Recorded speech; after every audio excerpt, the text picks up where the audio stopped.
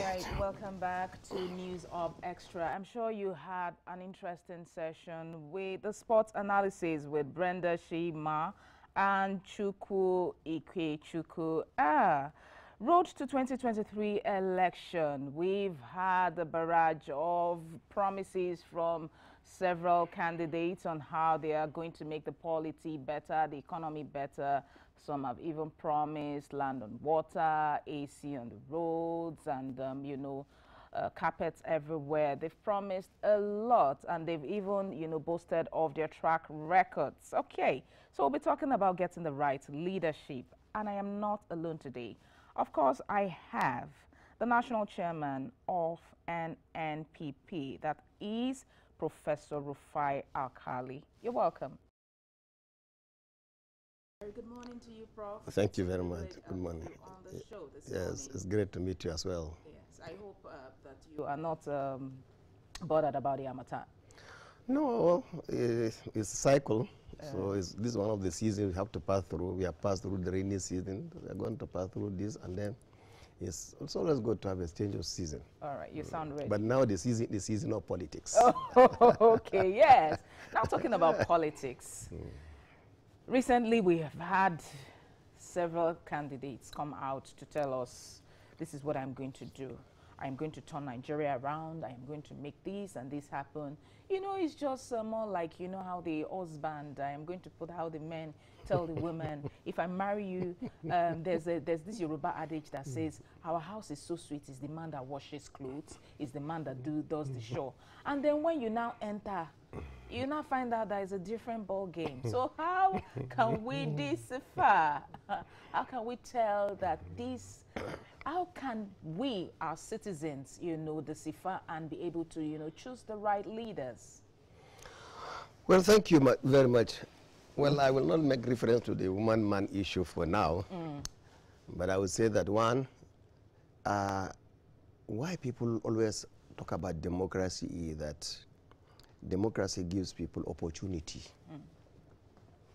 at least in its ideal form, opportunity to make choices, to decide who should rule them, or who should lead them. So it has been like this, although now we are at this stage of our development, but the struggle for democracy has been on for many, many centuries. So it's not something that has happened overnight. Even the issue of the franchise, who should vote, who should not vote, has been a battle for a long time. And one of the things about Nigerians is that we also believe, and rightly too, that we should be governed by people who know what they should do for us. And you can see in the history of Nigeria, I believe, even during the colonial rule, many Nigerians rose against them, saying that no, you cannot continue ruling us under obnoxious laws, while you yourself, you are claiming you are Democrats, you are talking about freedom, you are talking about liberty, you are talking about equality.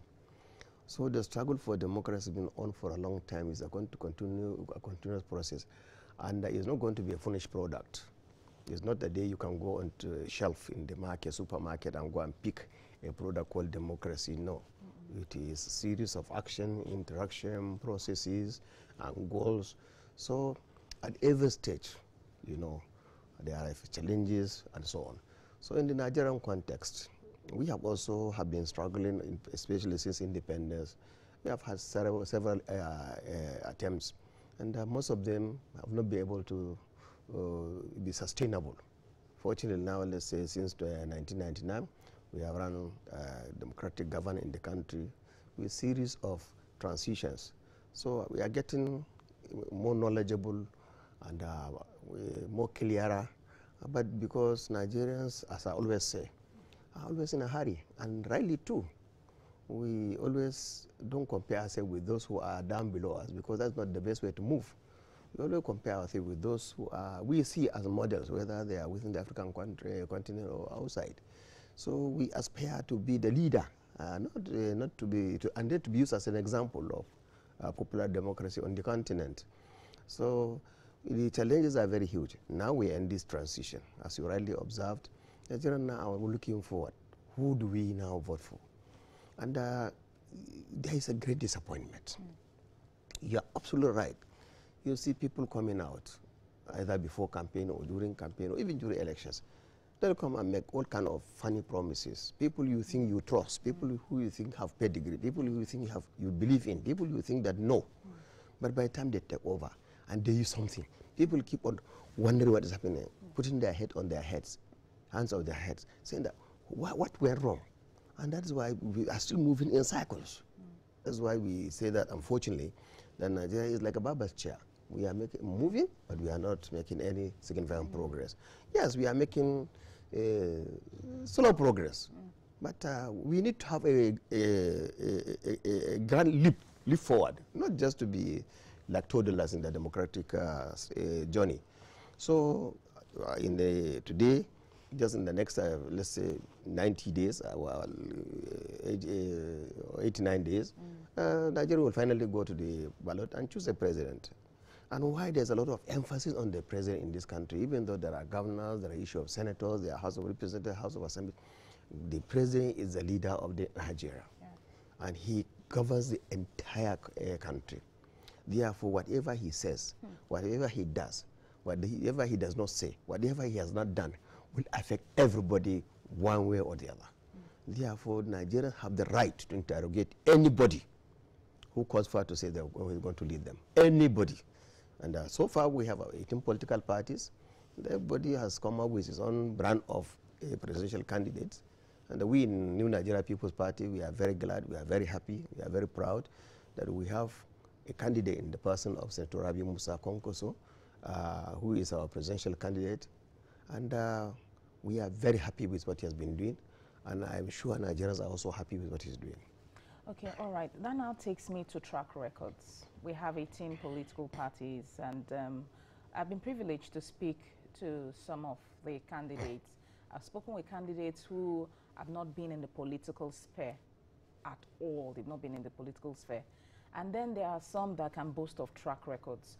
Do you think that track records, that's experience in the public space, even though some people may say they've not really done well, do you think that experience counts in this race of leadership? I think when you are running for leadership, whether at the ward level, whether at the local government chairman, or senator, House of Representative, or governor, and certainly for a president, especially in the case of the president of Nigeria, people must know who you are and what you are and what you stand for. In fact, this is the fundamental question. And that what we are having here is that, so far, I'm very sorry to put it this way, there is deficit in the character of a number of presidential candidates. Because there's a popular language in Nigeria. Yes. They said, we don't want people of questionable character. Just questionable. Not even to say whether they have been confirmed to be guilty of this or that. No, the fact that they have questionable character itself is a disincentive, and it's enough to disqualify anybody. Anybody who's going to go and apply for a job, is going to do an interview, the first thing they will ask is, what are your records? Where did you pay a primary school? Where did you a secondary school? Where did you a university? Where did you a NYC? Where did you start work? Where did you start working? What is your career progression? These are essential issues.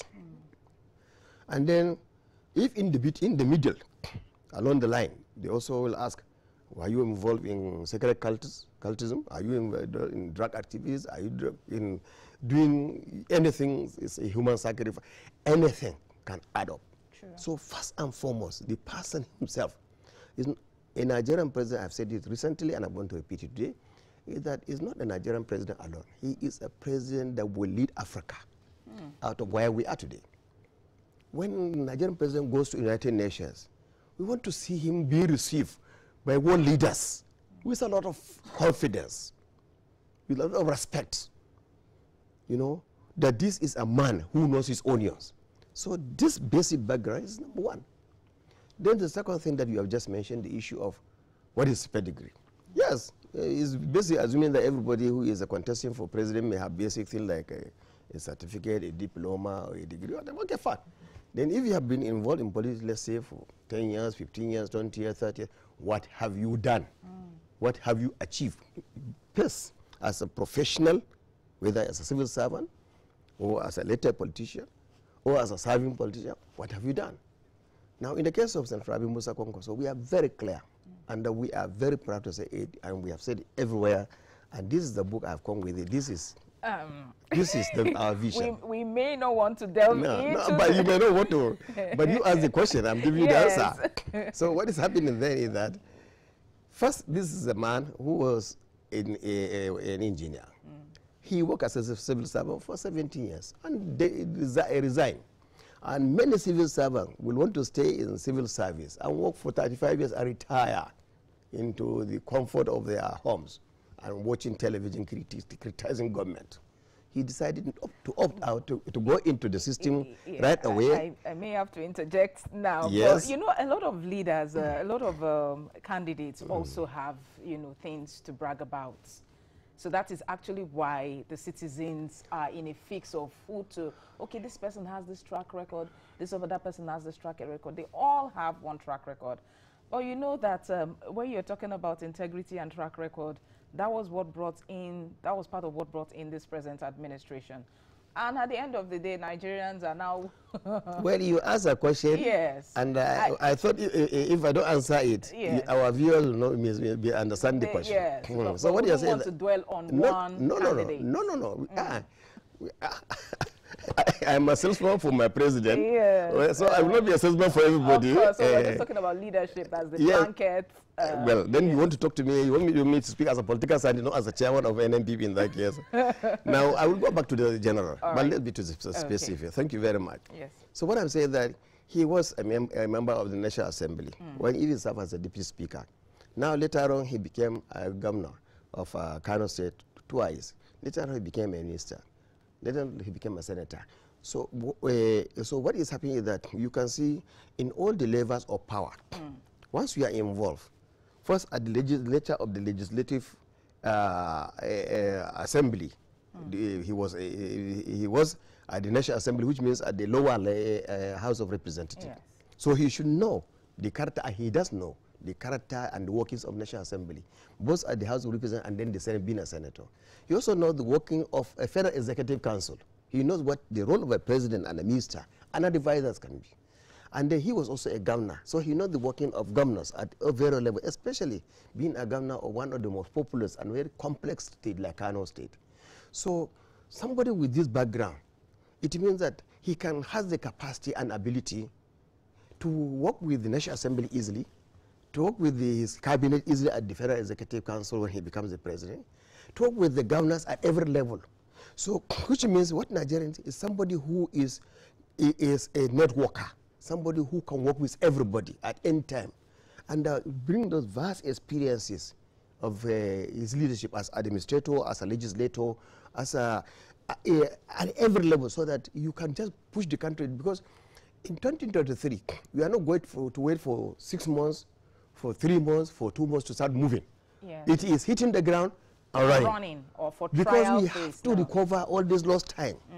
Because Nigeria will not waiting for another 6 months before you begin to see talk about the end of insecurity in this country. They will not want to wait for another 6 months or 1 year before they can see the end of the kind of skyrocketing prices of this country. People are shocked up now, are shocked. Yeah. I don't know whether you are not, you don't look like that. But me, I am. So people have to, people are just tired. Because what I have said recently, and I want to repeat myself again, is that there is a, what you call inverse relationship. There is the price of labor and the price of commodities. The price of goods and services is moving very fast, but the prices of labor is being depressed, largely because of the depreciating value of the naira. Therefore, we assume even the worker himself who earns a regular salary, by the time he earns it, going to go to the market, is no more, cannot buy him half of what he bought last month. Yeah. That is the person who has a job. What of the person who does not have a job? So everybody is choked up. Now the kind of, you know, the situation where Nigerians do not trust each other. You know, people who sit down and talk to each other and laugh, everybody now is, you know, priming every other person in the form of a religious, ethnic, or, you know, this is just so retrogressive. So we have to recover our country. Okay. You know, farmers cannot travel to the farm. Drivers traders cannot go into the market. You know, there's no question of leisure. You know, even ordinary business people are running helter-skelter looking for. So the entire country is a state of flux. So somebody has to come in very fast, not to be grandstanding and dancing. I know this, I know. People, because there are people who are fashionable with statistics, and it's good. Statistics is good because it has a way to carry people. But what we call it empiricism, and that empiricism is that it will tell you something that may appear logical, but it's not logical. Yes. Okay, because if you say that you're talking of the GDP in Nigeria, the life expenses in Nigeria, the reality on the ground is that it does not reflect all those figures we are talking about. So beyond those figures, the quantitative elements, it is the qualitative element of life that matter in this country. All right. So in effect, what we are talking about, Nigeria has opportunity today to go for a reset. And it is going to be done because if we make a mistake in 2023, then nobody should sit down and complain again. Because in the past, we say we never had options. The new Nigeria People's Party now is offering an option. Well, okay. So now you are for experience and track record. Absolutely, yes. All right. And credibility and integrity. Okay. All right. So we go to debates, the big one, debates. In other climes, developed and undeveloped climes, we see debates from, you know, the various presidential candidates, even, you know, governorship candidates stand before people, irrespective of who they are, and, you know, to pitch and to, you know, give people their manifestos and their words and everything. But we see now that debate is being dodged like, you know, like bullets. Is it, would you, I don't know how I'm going to put it, would it be tied to the bias of the debate, the organizers, or do you think that debate is a way or a yardstick to measure what good leaders can offer? Well, two ways to look at it. First and foremost, I'm very happy, I'm pleased to tell our viewers and Nigerians as a whole that since the season of this campaign started, our candidate, Centrabi Musa Konkoso, has never shied away from appearing at any event, whether big or small, in Abuja or in Lagos or anywhere, wherever he's invited. First, it is a privilege to be invited. That's our own mindset. And that once you are invited, it means that they consider you an actor and a factor in the Nigerian politics. So then it means out of respect for even the organizer, whether they are non-group or they are a highly non-group, it is out of your respect that you will also go and listen to them, and then they will give you the opportunity to talk. Secondly, even out of respect of Nigerians who may be hearing about this program coming up, they will be a bit disappointed when people do not go there, and then also it offers opportunity to express yourself and explain yourself. But there are other issues involved. You see, we are into politics. Sometimes when in the past people walk into any debate just like that, you know, but now, having seen that there are people who are just desperate for power, anyhow, that this is their turn. This is my turn politics. This is why we are today. This is my turn politics.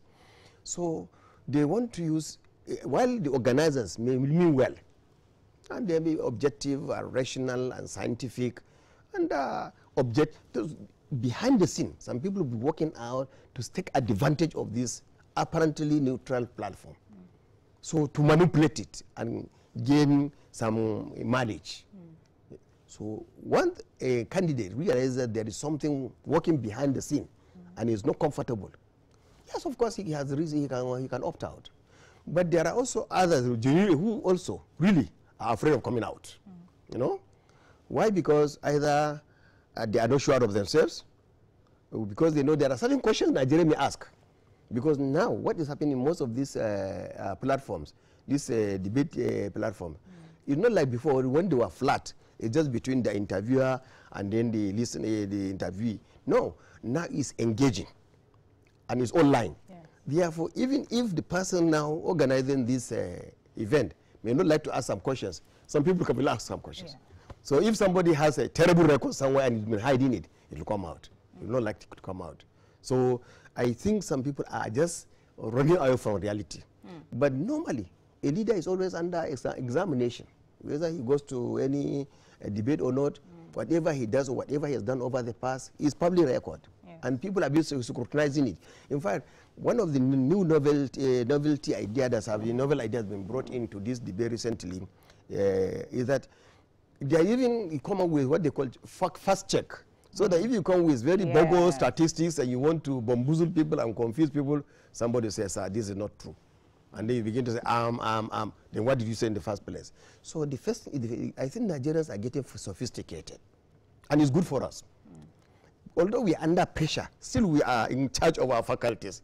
We are under a lot of pressure. I think not because of this poverty, the disorientation of the whole system. We would have been doing much better. But even with this, Nigerians are holding their head very high. Therefore, that's why we in the New Nigerian People's Party, we say we are going to talk about issues. You hardly see us just attacking individual leaders on their own. We have no case because they themselves, they are quarreling among themselves. Of course, what we have seen in the case of PDP and APC, recently I mentioned something like they are engaged in what you call mutual assured destruction.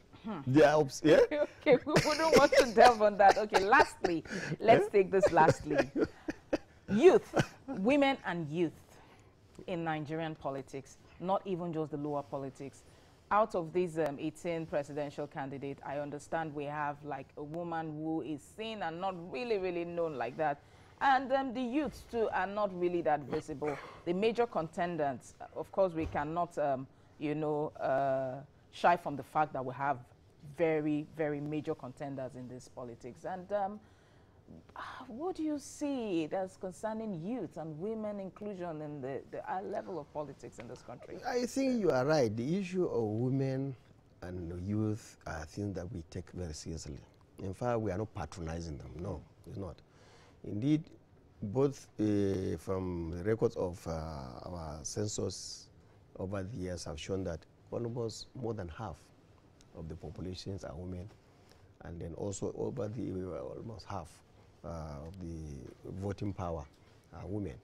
And the women also have more fidelity. If they want to do something, they will do it. If they will not, they will not do it. Therefore, they are open. They are very clear. They are transparent.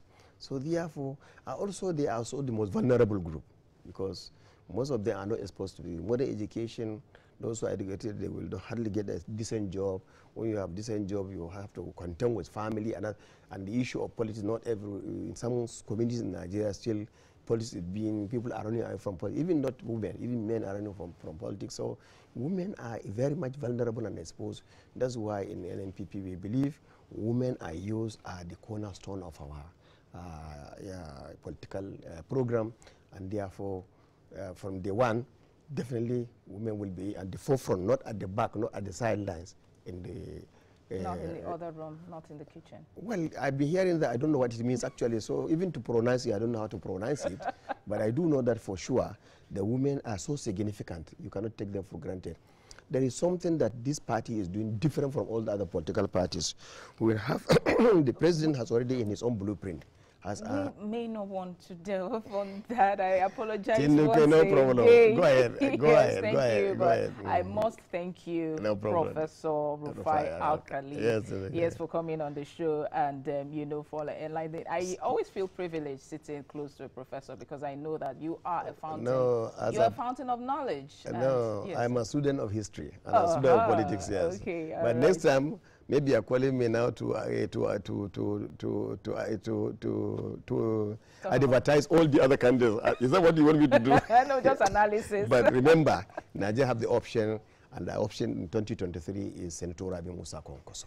All right, thank you very much. All right, so that is Professor Rufai Alkali, the national chairman of the NNPP. You better learn to say pronounce very well. I am pronouncing it very well. I just don't want also belong to us. I don't. I don't want to make that mistake of pronouncing two parties together. You will learn. All right. Okay. So that's it. So just stay tuned. We'll go on a short break, and then something happened during the week, which we are going to be talking about. You wouldn't want to miss that topic. Please stay tuned. We will be right back.